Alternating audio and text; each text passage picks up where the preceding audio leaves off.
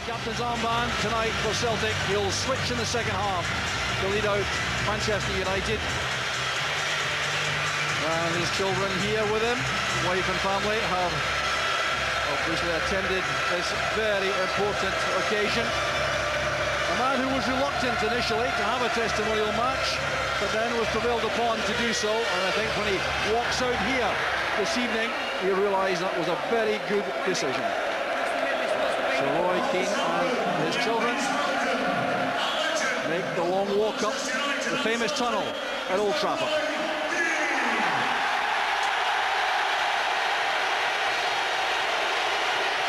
Well, I think you might be getting to him, Frank. I think he is feeling a little bit emotional there.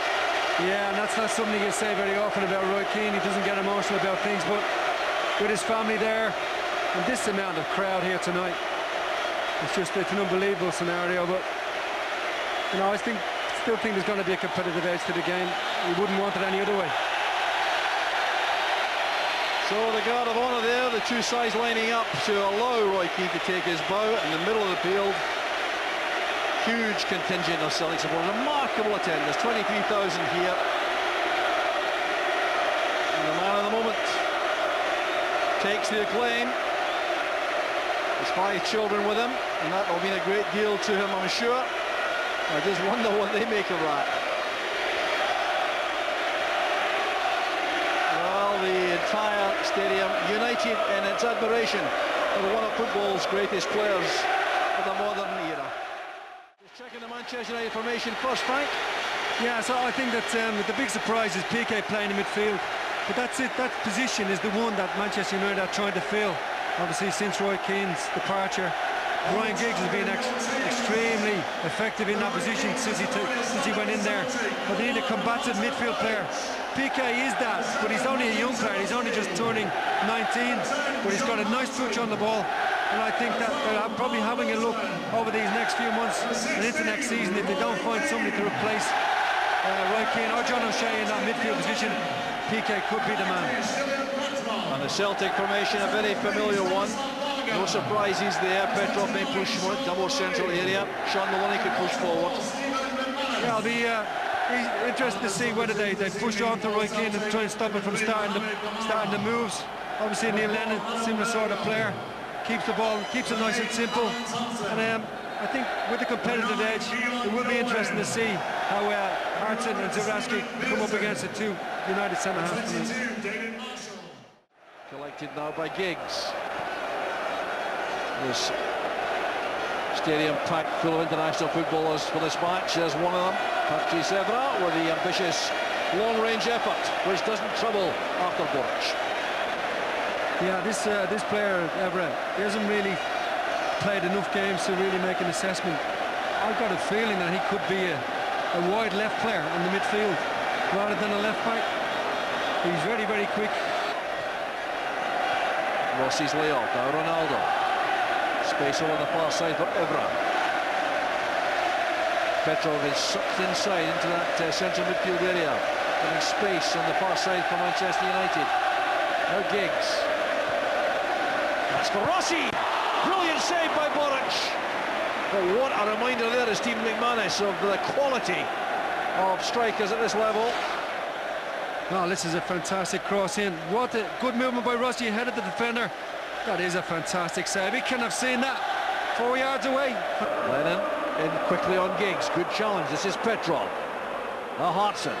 Support comes from Quinn. Maloney now attacking Pique. Foul there coming inside. That's a free kick to Celtic and a very good opportunity for the set-piece expert Maloney. Yeah, very positive there. Young Pique is normally plays centre-back for the reserve team. And I think he's just finding it a little bit difficult in the air, especially when people are running at him, but he's still learning the game. Real opportunity, as you say, here for Celtic. Well, Maloney, extremely good in this situation. Good attempt on his goal, and he's done just that. That's a fine save by Howard, and it had to be. Brilliant attempt by Maloney. Well, he's got it up and over the wall, going in the top corner. And the goalkeeper was scrambling just to get there. Brilliant effort. Kept too low there by Telfer, but it's back with Lennon, still promising for Celtic. Keane calls for the ball in the middle. Fine effort there by Roy Keane. How he'd have enjoyed that in these circumstances. Not quite his distance, a little bit outside, but I expect Roy to score the goal from, but he was encouraged by the crowd. Good shot. I don't think he was going to beat Howard with that one, but I don't think he enjoyed it. Keane sending Zurawski away. Howard changed his mind, almost caught out there. Well, he seemed to be in charge of the whole situation, Howard then checked out for a moment, and that made life difficult. Pretty much space. Just Tim Howard's let off. Yeah, he backs off and then decides that he's going to go for it. And he was very fortunate. Zurawski wasn't onto it quicker, because it would have been an easy chance for him. So Alec Ferguson is saying he would be in the winning team in the second half before the game. And he will have that opportunity now. It's half-time at Old Trafford. The Roy Keane Testimonial. No goals, but some very good football on display. For the half-time score, Manchester United 0, Celtic 0. If you do find somebody of a similar ilk, you're going to pay, I don't know, 15, 20. I mean, you consider Chelsea paid 24 million for Didier Drogba, as you see Roy Keane coming out in the Manchester United shirt. Sir Alex Ferguson's still trying to replace him, and he's finding it one of the most difficult positions in his team to replace, and I think we all understand the problem he's got with that. Second half is coming up, with our commentators, former Manchester United striker Frank Stapleton and Jock Brown. Thank you, Rob. Well, a glimpse around the United players for the second half will tell you that there are significant changes. Paul Scholes is out there, Ole Gunnar Solskjaer is out there, Gary Neville is out, Michael Silvestre. A number of significant changes, and what a welcome for Paul Scholes and for this man Solskjaer. What a tough time he's had, but his standing is so high that he has been given a new contract to stay on longer despite missing over 2 years through injury, Frank. Yeah, it's a phenomenal comeback, and he was playing in the reserves this season and was doing very, very well, and unfortunately ended up getting his jaw cracked in a collision, I think, with Hugo Ekiog in the reserves against Middlesbrough. Right out of the blue. Now 37 years old, Dion Dublin, as Richardson is held up there by McManus. Richardson again. Outside him is Giggs. Measured ball across the face of goal, and no taker for Manchester United. Excellent ball across the face of the 6-yard box. Yeah, Richardson just slips the ball here, and I think he was expecting Solskjaer to come in on that back post. He didn't quite get there in time and just ran away from him. I think Ryan Giggs disappointed with his delivery as well. Roy Keane sees the funny side of that too much.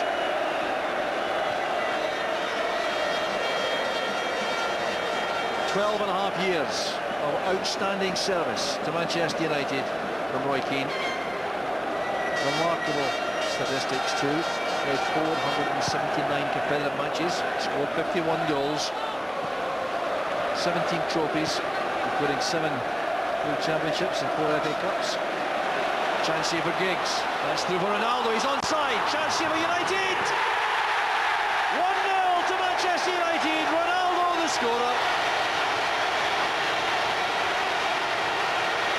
What a pass this is from Ryan Giggs.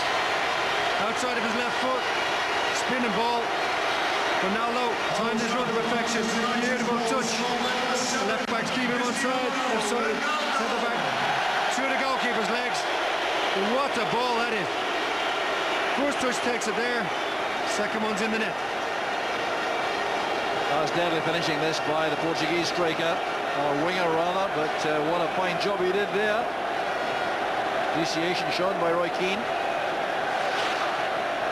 And obviously, since Celtic are going to go down, maybe that's why. That's good play, Zurawski and Dublin together. Here's Zurawski with a shooting chance. Didn't really catch that, and Petrov is furious because he was in space on the right-hand side of the box. Well, Zurawski's had a mouthful there from Petrov. Well, this is probably the best chance they've had. I think he's in here. They could have used the ball again. Decides to have a shot. And it's over the bar. Right to the far post it goes. Headed on there as far as Pearson. Here's Thompson again. Better delivery at Dublin. What a save! Van der Sar off the underside of the bar. Here's Dublin again. Oh, he's done well once more. Ball still in play. And this time Van der Sar makes the catch. What an attempt by Dublin, and he looks at Van der Sar. Just how do you manage that? Well, I don't think he knew very much about it. He just stuck his hand up.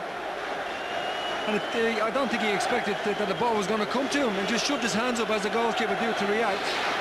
And it's gone on to the bar, and he's knocked his hand back. Well, here's Giggs over the free kick. Roy Keane has a little over 10 minutes left. The United shot. Taken away was a good one there by Mulgrew. Chance here. And this is Ronaldo offside. What counts? Frustration. Delivery there from Solskjaer. The flag was up instantly. Well, it's Solskjaer who wasn't up.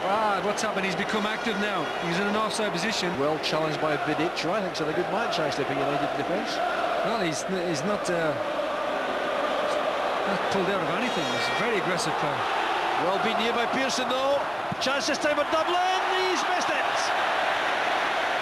Well, great play by Pearson. A feature of his play is his running power from midfield, and this time it almost paid off. Yeah, great body strength there. Picked out the man. The goalkeeper going the wrong way. It's only got to be on the target. Very, very strong by Pearson. Great layback. First time touch, and he's knocked it past the post. This stoppage time, if there's going to be any of that, and there isn't going to be much, I don't think. The referee brings the match to an end. Manchester United have won the game. That's not what this is about, though. It's about the appreciation of a real legend for Manchester United in the form of Roy Keane. He takes the acclaim now. So like Ferguson was right, he said he'd be the winning side in the second half, and that's how it's turned out. Well, you just look at the appreciation by all the supporters and the players. Great respect. And he's had a wonderful career. International level as well. There has been some ups and downs, a lot of controversies. The one thing you can never doubt is his commitment on a football pitch. 66 caps for the Republic of Ireland. Losing out in the 2002 World Cup after that clash with Mick McCarthy. But applause all around the stadium. And it's all for one man, Roy Keane. Well, the shots have been exchanged for the most part. Roy Keane will keep both, I've no doubt. So Alex Ferguson is now out there showing his appreciation. It's been a night to remember in the Theatre of Dreams, a night which Roy Keane will never forget. The final score is not matter, was Manchester United 1, Celtic 0. Yes, a special night for a special player, Roy Keane, in conversation with Sir Alex Ferguson.